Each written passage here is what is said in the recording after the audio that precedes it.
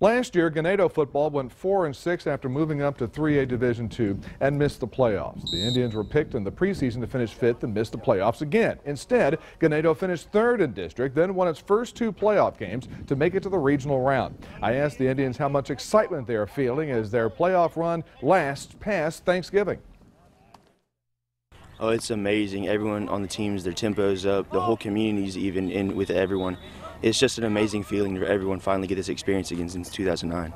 It's very exciting because we haven't been able to do this in a while, and for us to get to where we are now from last year is amazing. It's extremely exciting when you step back and look at what we've been able to accomplish. But at the same time, we still got work to do. You know, we'll be excited Friday after a victory. For the first time in a decade, Ganado football's in round 3 of the playoffs. And the day after Turkey Day at Cuero's Gobbler Stadium, the Indians face Poth in the 3A Division II Regional at 2 o'clock.